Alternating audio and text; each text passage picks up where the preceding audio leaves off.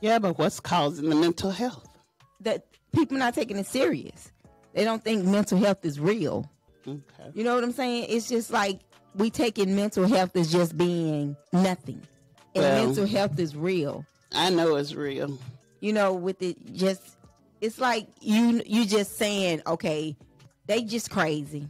Yeah, you hear that a lot. People do say that, and maybe they need to stop saying that. Yeah, I just think it's not, people are just crazy. They need professional help. They need pastors and teachers to actually help. And mothers and fathers.